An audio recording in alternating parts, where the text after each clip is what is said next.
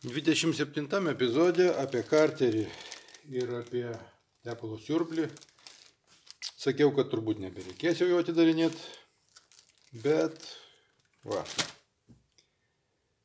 Tvarkiausi, norėjau išmesti visas dėžes likusias po remontų ir vienoje iš jų radau šitą maišą. O šita maišė yra tai, ko aš neradau. Čia, kur tarpinė turi apeiti ir eiti per čia, šitų pusžiedžių pridėta nebuvo. O dabar jau radau, smarkiai pavėluotai.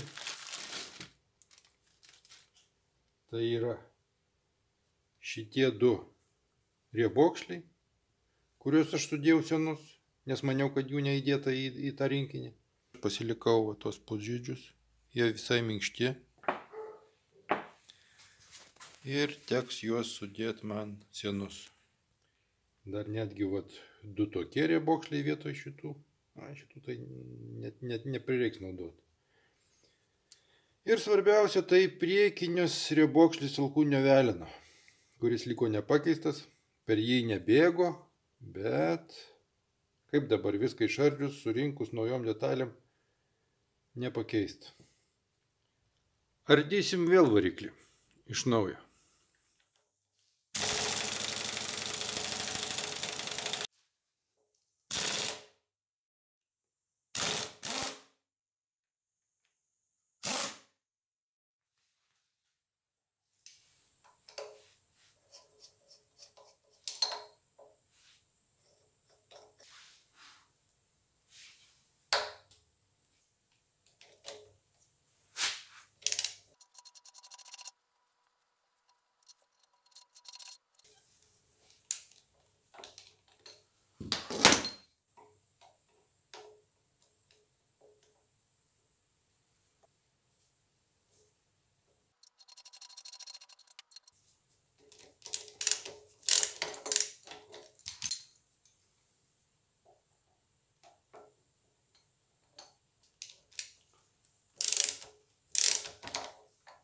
Tiek ir reikėjo.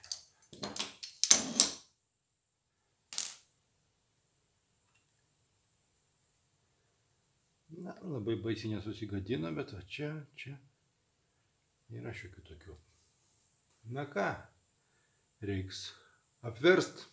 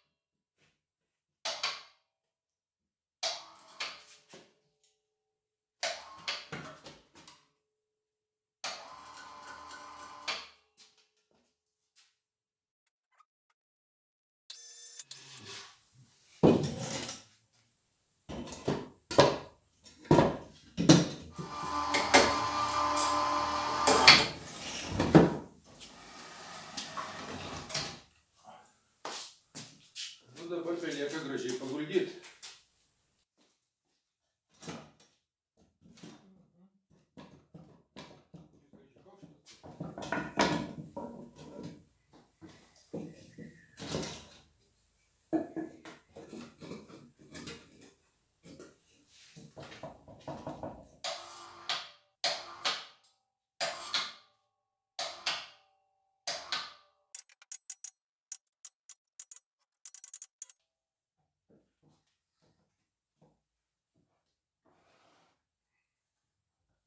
Na ką, tai dabar nuo to vargšo aukštielninko tokio motorėlio reikia nuimti ratus, starterį, tada karterį, tada pakeist tas naujai rastas tarpinis karterio galuose lenktas tas ir reiks pakeisti va štai va šitą variabokšlį, va štai va šitą variabokšlį, va šitą.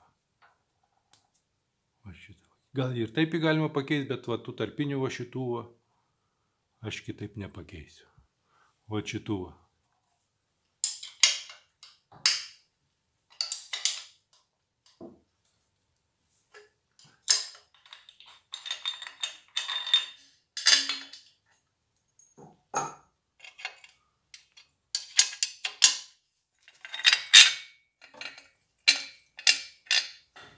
Ne tokia čia lengvi pasirodo.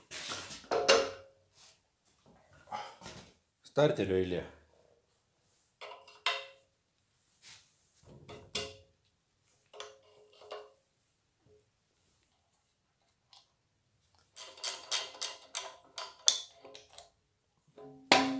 Starteris.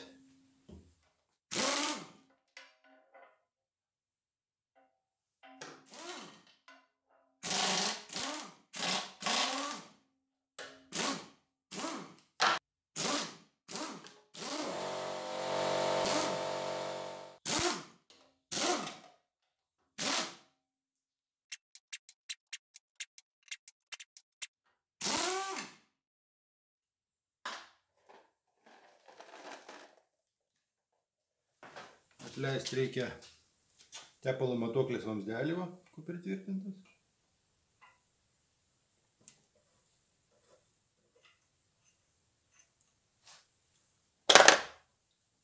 Visą laiką nesinori subraižyti. Taip nesinori čia dabar kišti visokius atsuktuvus, aštrius metalinius daiktus.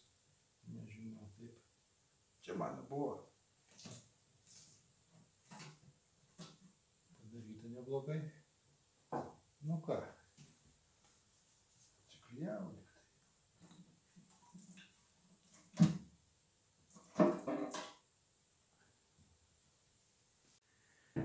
Šiek tiek įsispaudė tą tarpinę.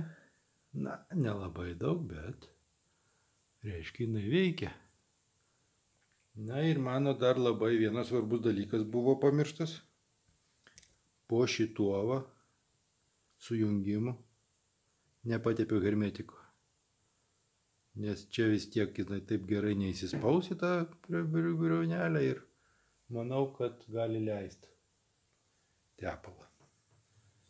Labai norėčiau, kad viso šito priekio nereikėtų nuiminėti, nes tą dabar galima prieiti prie jo. Nu ir pirmą buvo galima prieiti prie, aišku, paprastai, bet bandyčiau jį ištraukti tą riebokšlį be nuėmimo to dangtelio.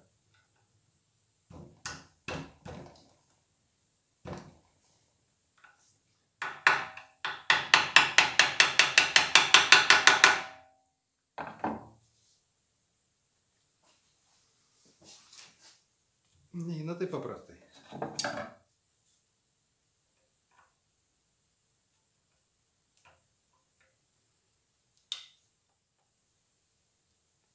Ne. Taip paprastai neišsitraukia.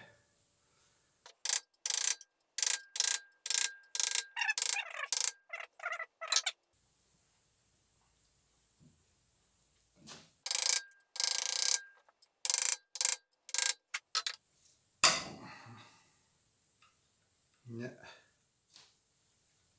Ne. Kaip jį išimt?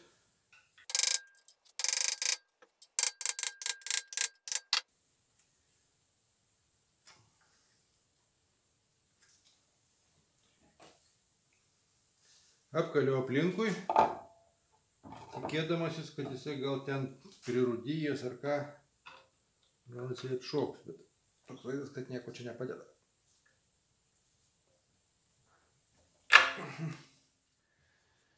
Na, apkalinėjau iš visų pusių, bandysiu dabar suimti su tom replėm dar kartą, gal čia kaip nors pavyks. Ką nors padaryti su juo.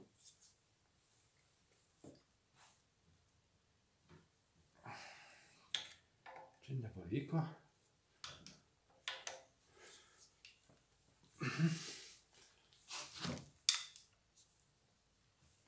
O, čia pavyko. po truputį eina.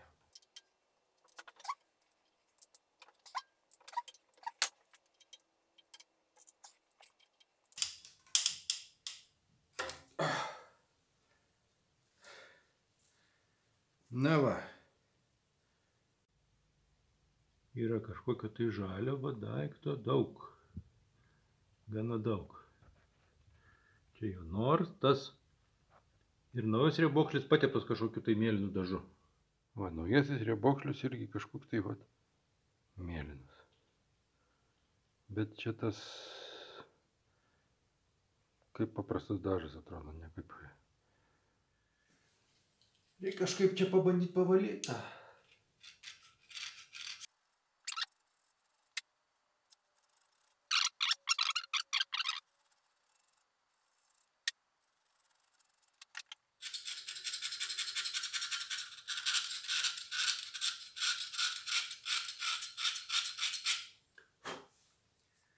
Atsinešiau tokio panašaus į Scotch Brite daikto. Na, toks kaip švitrinis daiktas.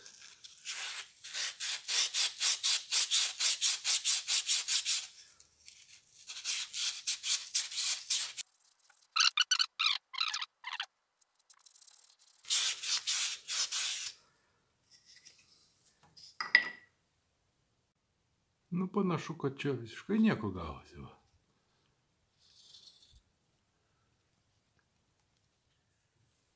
Na, tai bandysim dabar jį įdėti. Spiruoklė turi būti viduj.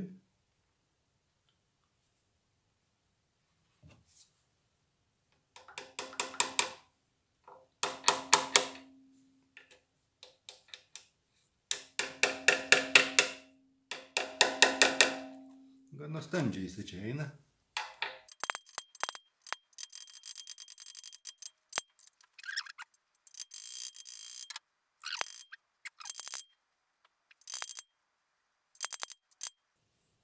Na va, puikiai, kaip mokėjau, taip įdėjau. Na dabar reikia pabandyti išimt. Va, štai tą riebokšlį guminį šitą. Čia tarpinė gal, sakykim, labiau.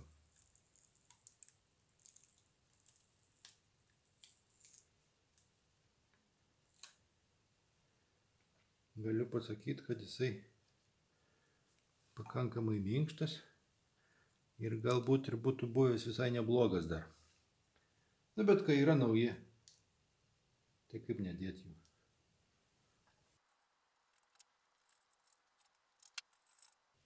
Nu ką, svarbu nepamiršti dar patepti va čia. Va šitą va siūliau.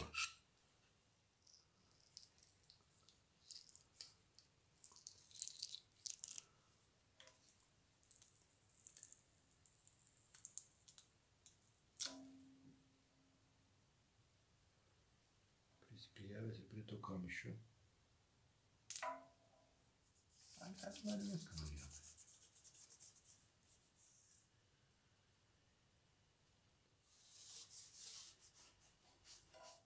Šitas sandariklis turi tokius snapelius išsikišusius. Tai tiem snapeliam šitam gale tai yra duobutės, o anam tai tų duobučių nėra. Tai matyt teks juos nupjauti. Čmirkšt. Čmirkšt.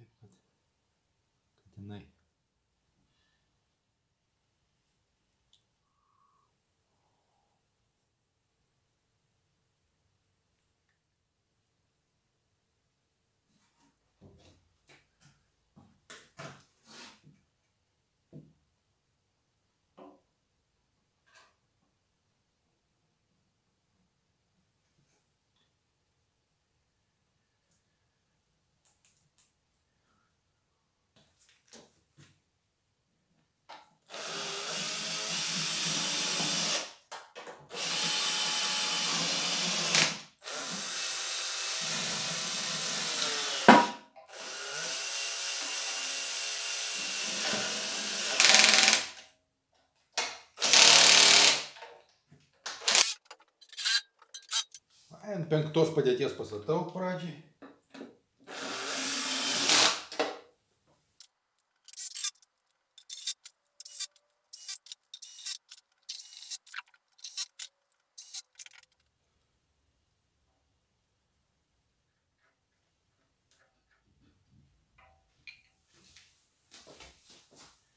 Nu tai beliko užveršti dabar pagal specifikacijas. Kampai 14 Nm, o paprasti 9.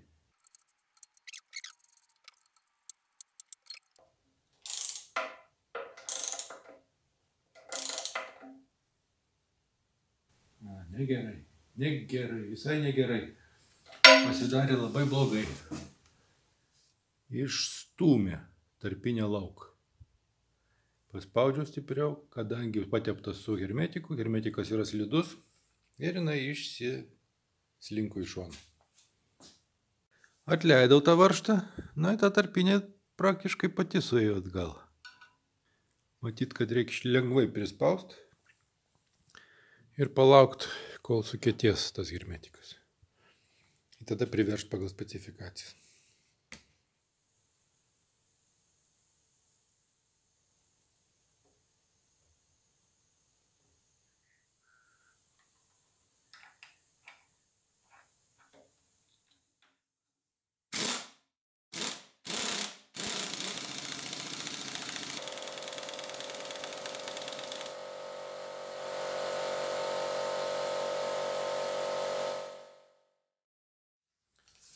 Na, po beveik paros laiko bandau tą 14 Nm kampuose dabar pasukti.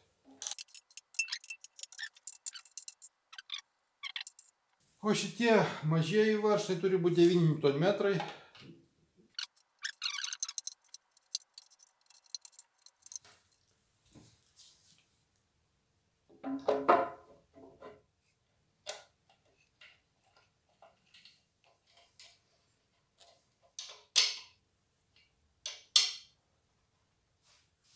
Ratai, rateliukai.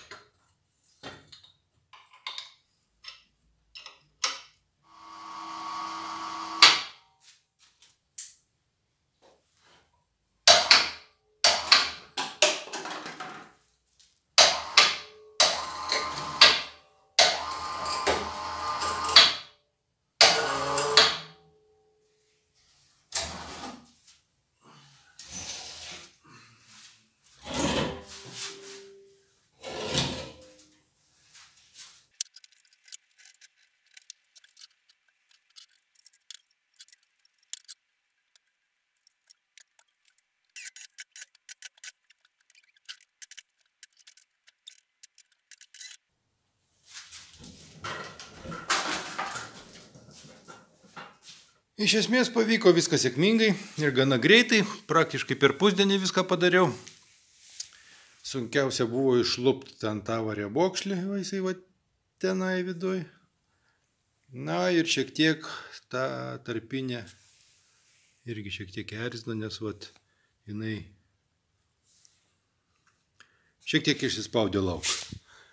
Bet tikiuosi, kad hermetikas savo padarys. Dabar belieka sulaukti visų likusių dalių, ypač galvų. O kaip man jų sekasi laukti, aš gal papasakosiu šiek tiek vėliau.